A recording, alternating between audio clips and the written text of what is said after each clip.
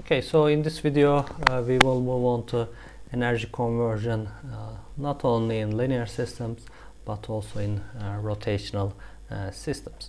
So let's do a quick review about the mechanical systems in linear motion and rotational motion. In linear motion, as you know, the power, okay, that is in watts. So the power is equal to force times, this is velocity, again this is meter per second, and this is Newton, and or it can be written as like force times the derivative of the position, and it just gives you the watt. And if you integrate the watt over time in seconds, you have watt seconds, which is equal to 1 watt second is equal to 1 joule. Okay, and in rotational systems, I will just show you the analogy between the linear and rotational systems. So we still have the power, but instead of force we have the torque, right? So torque is Newton time meters, and in terms of meter per second, we have radian per second. Again, radian is like a constant, so this is like as a frequency, so its unit can be think as like 1 over seconds, or radian per seconds. Again, we have Newton times meter divided by seconds. Here we have Newton times meter per second. Again, that is power, that is watts, the output, and that is watts. And if you think about the derivative term, instead of taking the position displacement like delta x, like some linear displacement, what you are thinking is like rotation. So the omega, again, as you know it, the speed is equal to not phi d theta over dt. Okay, the change of the position with respect to time gives you the rotational speed. Okay, so we have those relations. So instead of force we use torque, instead of linear speed we use radian per second.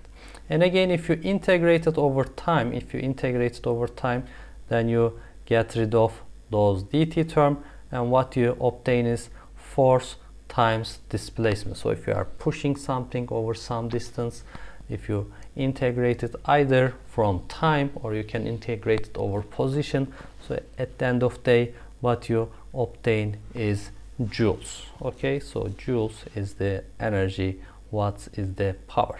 And again, if you think the same way in the rotational system, so we are still integrating that term, and that we get rid of that over dt after the integral term, and it is similar to here. So how much torque that you are applying over some rotational displacement, that gives you the joules. Okay, so this is the mechanical side.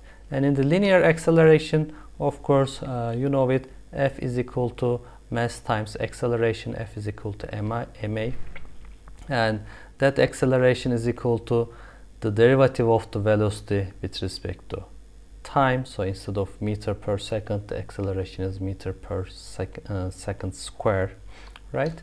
So in the rotational acceleration, it is the same thing, but instead of mass, okay, instead of mass we have J. J is the rotational inertia. Okay, so its unit is kilogram meter square. So if you have a large disk, it is like more difficult to get it accelerated compared to the smaller disk. Okay, again in the literature, there are some calculations, mechanical calculations, how you can calculate the rotational inertia of a sphere, of a disk, of a rectangular, vice versa. But at the end of the day, now I have the inertia instead of mass, and again instead of the derivative of the linear speed, I have the derivative of the rotational speed. Okay, so again this total stored kinetic energy, if you remember again from physics lecture, on a linear system it is 1 over 2 mass times velocity square, and here the stored energy in a rotational system is 1 over 2 j omega square, right? So those are the stored energy in a inductance, the stored energy in a rotating body, the stored energy in a linear system, the friction, vice versa. They are all, you know, joules are the same joules, watts are the same watts, and newtons generated by a mechanical system or electrical mechanical system, they are the same units. So that is important. So again, what will happen in this system? Okay, so in this system I have a coil again wrapped around some magnetic core, so it has a higher permeability, so it will create some flux, and that flux will try to pass through that system and again close the circuit. And again, let's assume that thing is fixed at that point but free to rotate in that direction or in other direction. Again, if you just recall what we did in the previous lecture, all the magnetic systems try to minimize their reluctance, okay, or maximize inductance, same thing. So for that system, once it is rotating in that angle, if it moves to vertical position, okay, if it aligns itself like vertically, it will be much easier for flux to pass on, because now, you know, they are all lined up. You have the maximum area compared to a smaller, let me clean that part a little bit. So compared to that small area that overlapping, so we are increasing that area. So again, remember, reluctance is equal to L over nu A, and if that overlap area increases, the overall inductance reduces. So it will try to rotate itself in the counterclockwise direction until when? So it will rotate and move in the opposite direction, but now once it is in that position, so now it is going away from that maximum overlap, so it will be again pulled back. So again, if you just leave that system, and if it is like frictionless system, it will make oscillations back and forth. Okay, if there's some friction in that system, it will, you know, slow down, and then it will align itself with the vertical position. Okay, so I think that is intuitive for everyone, and I am sure you can derive that thing. So how we can obtain it more formally? So again, remember, in the linear systems, what we have is the magnetic energy, and we are taking derivative of that thing with respect to x, and that is giving you force. And in rotational systems, since the movement is not in terms of displacement, but it is in terms of the rotation, what we need to take the derivative with respect to angle, not displacement, with respect to rotation. So if you just take the derivative of magnetic energy with respect to angle, so if there is some change in that magnetic energy, or if you put it that way, if there is some change in the reluctance, or if there is a change in the inductance with respect to rotation, there will be some torque, okay, electromagnetic torque. Again, you know, there is some negative here, because that system tries to minimize the energy, so the direction that minimizes the energy has negative sign, so we multiply it with my negatives, so that is the convention. So the positive force shows the direction that our system moves. It doesn't mean automatically that the force is moving in the positive x direction or positive theta direction, but the positive direction is the force that is created. Okay, so we just take the derivative with respect to theta, not x. So again, you can write the previous terms like that. Either you can use the reluctance term, okay, if the reluctance is easier to achieve, you can use that one, but we will be using that equation more often in this course, because, you know, it is easier to talk in electrical machines or in electrical systems. We like to talk in inductances, resistances, and that kind of thing. So again, if you look at that system, you have 1 over 2, as usual with the linear system, I square. Again, the torque is proportional with the square of the current, so applying a negative or positive current doesn't change the system to rotate in the opposite direction. Okay, and we have the derivative of the inductance, but not with respect to x, but with respect to rotational displacement, d theta.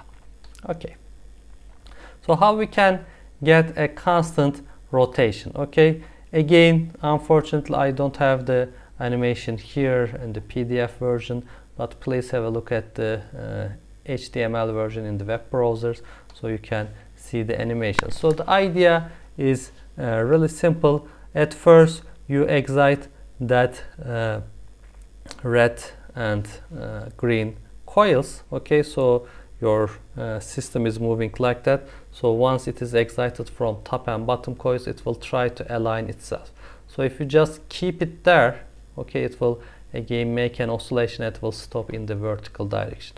But what you do is, as it reaches to that one, you are just exciting the next set of coils. So now these two, let me show it here. So at first you are generating here, then you are generating that set.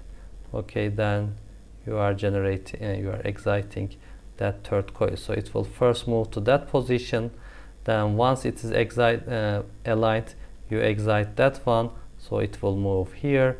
And once it is aligned in that position, you excite the number 3 set, so it will rotate it, and then afterwards you go back to number 1, and it just goes like that, right?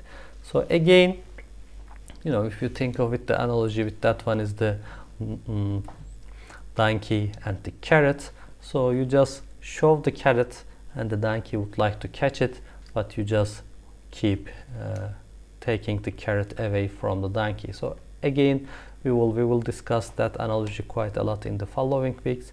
That is the main idea of a AC motor or machine.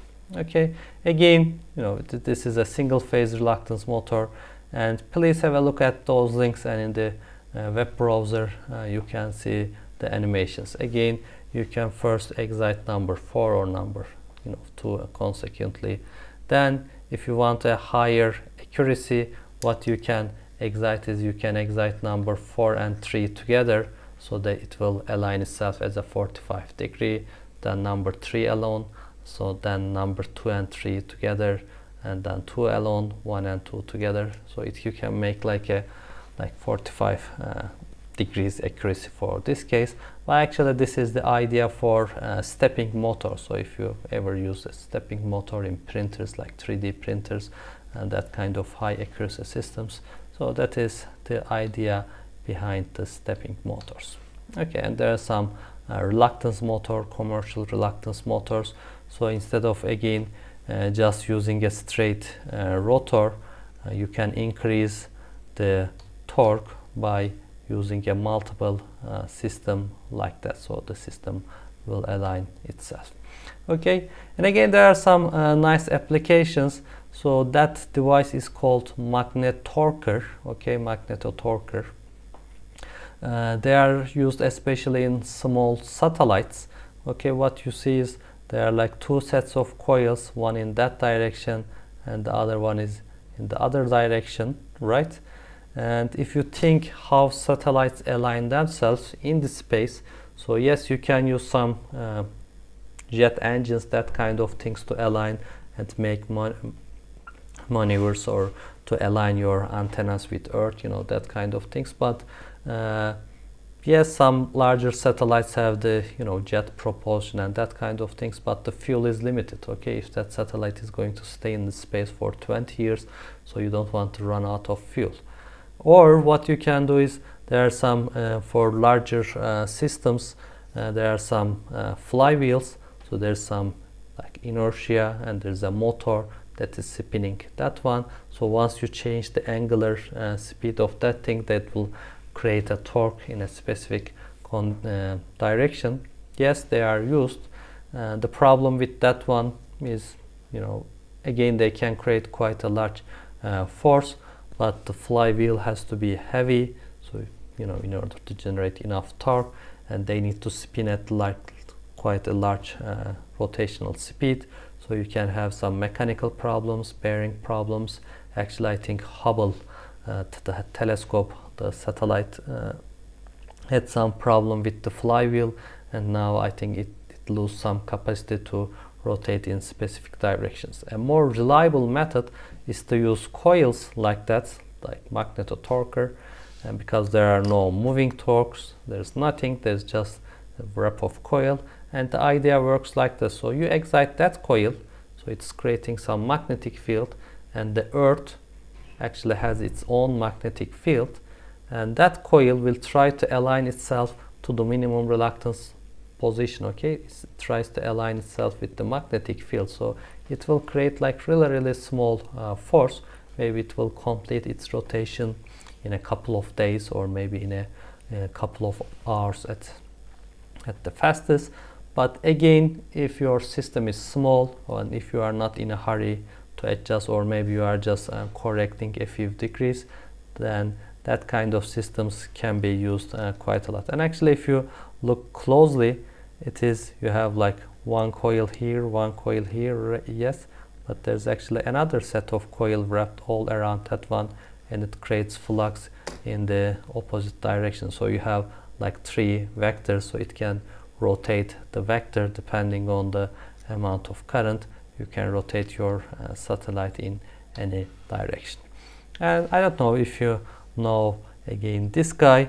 This is James Dyson. So he's again the founder of the Dyson company. They are doing like some really expensive high performance vacuum cleaners, and some people say they are also now working on an electric car. And again, the idea behind them, again, if you can click on the links, you will see the factories working and that kind of manufacturing facilities. The idea of that thing is the same reluctance motor that I showed you. So what you have here is a coil, and here there's some circular gap, and that is the rotor. Again, it is not shown here because in order to reduce the air friction, they are rotating at like really high speeds, so they enclose it with like a circular system. But in the magnetic system, there's some saliency in it, so it is like a rectangular form. So it is let me go back. So it is directly like that system. If you look at that system, so you have one coil, you have a non-symmetrical magnetic material. So that is the same thing that we have, and there's some power electronic circuits, so you are exciting those coils just in time. Okay, you turn on and off the coil, so it will work as a piston of an internal combustion engine. At specific points it's creating force, and you turn it off, then it makes a full rotation, you excite it again. So by accelerating it, you can go to like really high speeds. That is the main idea behind all the Dyson vacuum cleaners, rotating at like really high speeds, and you can increase the suction of the vacuum cleaner. Okay, so in short, there's nothing different in rotational systems. We will discuss more numerical problems and also multiple excited systems in the next week. But please, this week go back to your notes and review your knowledge from the magnetic circuits and electromechanical energy conversion. But in short, all the systems try to maximize the inductance and minimize the reluctance, and they want to decrease the magnetic energy, and that way that curve moves in the vertical axis, and it is the direction that reduces the magnetic energy. Okay, and rotational systems are no different from the linear systems. Just replace the x with theta, and you will obtain torque instead of force. Okay, so that's all for today, and you please have a look at the original presentation files from this link. Okay, thank you.